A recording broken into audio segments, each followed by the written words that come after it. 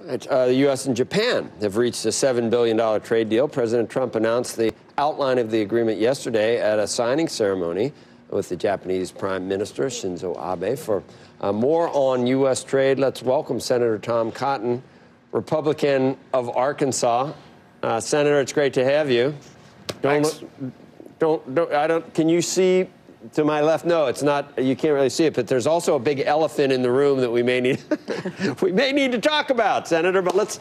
You're here to talk about trade. Let's talk trade at the start. How was that deal yesterday? Obviously a positive with Japan at this point, but it just makes me wonder: does that make us more or less likely to coddle China and get something done? Well, first, I think the trade agreement announced with Japan was a big win for Americans. In Arkansas, in particular, we're very excited about Japan finally lowering barriers on beef, pork, and poultry. I also think the new U.S.-Japan agreement could be a gold standard for digital goods, the transmission of videos, books, music, what have you, between our two nations.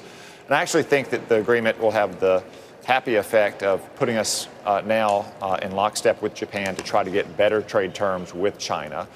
As we put more and more of these trade deals to bed, a couple of years ago with South Korea, now it's Japan, hopefully later this year it will be Mexico and Canada, that brings us our focus more intensely on China, which really is the worst culprit in the international trading system.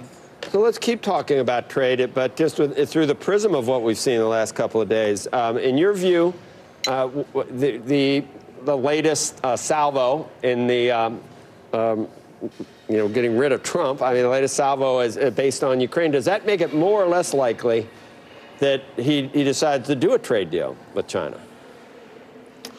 I don't know if it makes it more or less likely he's going to do a trade deal with China, given what the House Democrats are doing. I think what the president wants to do is get a good deal for America's workers, for our factories, for our farmers, for our ranchers with China. And he wants China to obey the rules of civilized nation when it comes to respecting property rights, not trying to steal technology and use it for military or intelligence purposes. The president's focus is, as it should be, on getting that good trade deal with China, no matter what kind of hysterics you see in the House of Representatives. But you've been in Washington for a while, and everything gets political. So you don't think none of this other stuff will have any effect whatsoever? How about USMCA?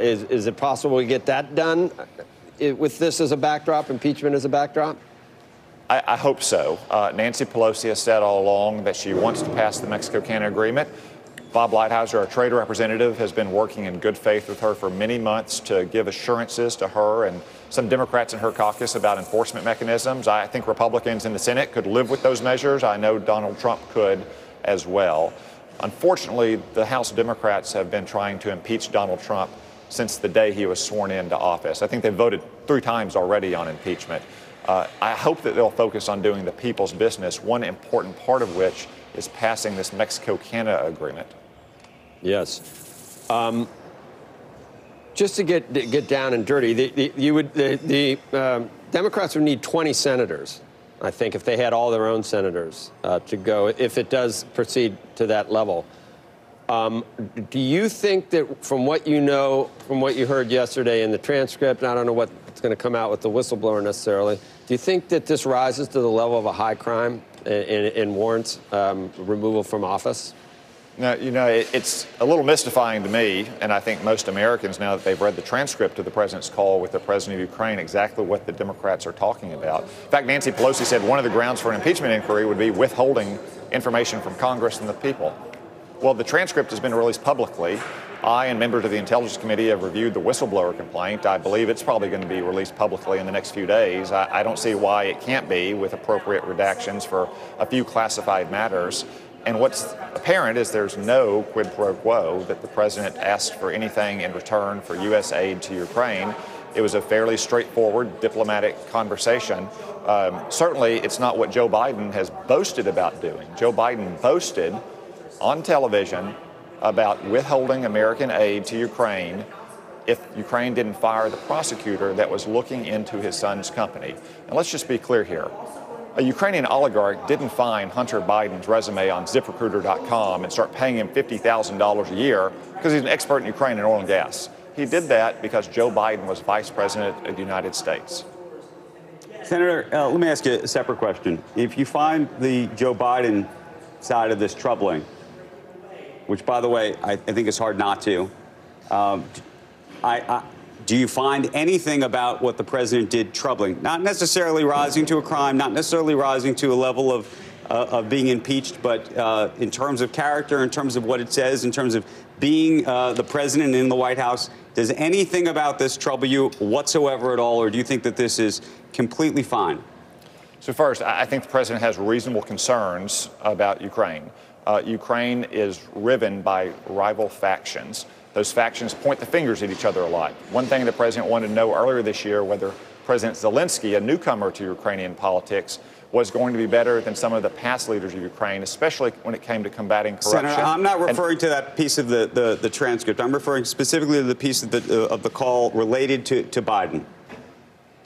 No, this is my point, is that Joe Biden, as sitting vice president of the United States, went to Ukraine and demanded the firing of a prosecutor that was investigating his son's company. Otherwise, he was going to withhold $1 billion in aid. He boasted about that. He bragged about that. That was under a previous Ukrainian administration.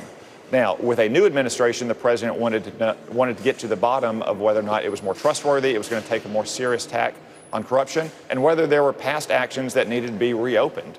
I'm not saying that there necessarily is anything there. I'm saying that these are reasonable questions when you look at the facts of a sitting vice president's son getting $50,000 a month. Senator, it's a common topic of conversation between our president and presidents of other nations when we're dealing with corruption, and especially with aid to those nations. You're not going to get anywhere here, Andrew. Senator, the whistleblower, you've seen it. So you've seen it. It's not public yet, so you've already seen it. I have. Okay, so at this point, what would it take to start flipping the 20? You'd need 20 Republicans, and I'm sure they're going to be pretty solid in their support. I don't know if as they split up, maybe Sass, I don't know, maybe Romney. But what would you need to see where you'd actually the president would start losing the support of his colleagues in the Senate? Or not colleagues, but the senators. I don't want to get into any detail about the whistleblower complaint, although I do think it will be made public, and I don't think there's that much classified material in it, and I think it's probably best now that the transcript is public to make it public. I will say I didn't see anything in the whistleblower complaint beyond much of what's in the transcript that's been released publicly already and what's been reported in the news, and frankly, a lot of it touched on what's public news, not classified, sensitive material. You figure that voters will have a chance, the American public will have a chance to litigate this in November of 2020. This and almost every other issue that we debate all the time in Washington. Let's talk about the act of rebating some of the tariff money to taxpayers. Let's get to that. How does that work? Sure. So we've added tariffs on various countries, various products over the last 2 years. The Treasury Department has taken in tens of billions of dollars. Those tariffs are primarily designed to get us better trade deals with those countries, to protect our jobs, our farmers, our ranchers, our foresters.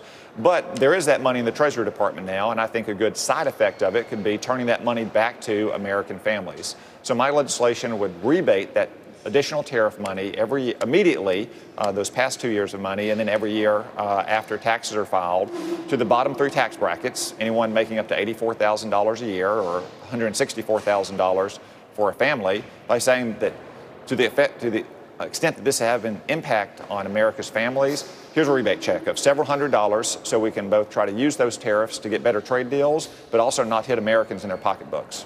It would only go to those in the lowest three tax brackets, anybody who's in that, and it's not directly based on anything they're buying. You're just saying offering relief to families that inevitably would be paying higher bills if they get hit with some of these tariffs for the goods that they're paying in the stores. Yeah, that's right. So we want to concentrate the relief on working families who are in the bottom three tax brackets to the extent that they're going to face any kind of increasing inflation pressures. We haven't seen that much in the data yet, but it's possible. But we want to use the money that's coming in from the tariffs to help give those working families some relief. What's Treasury doing with that money right now, and what's the administration say about the bill? Right now, tariff revenue, like income tax revenue or corporate tax revenue, just goes into the general Treasury revenue funds. But we do have the ability to create a separate tariff fund to identify how much money comes in on an annual basis and simply turn that money back to working families. That's several $100s a year in the pockets of working families. I think that'll make a big difference. Has the administration signed off on this? Are they in favor of it too? It's just being introduced today, but we've gotten some favorable indicators from the administration already, and I think that we might have more senators joining us in the future and have administration support behind it as well. Senator, great to have you on today, and hope to see you again. Not too long a time, been too long this time, but would love to have you back. Thank you. Thanks, good to be on. Okay.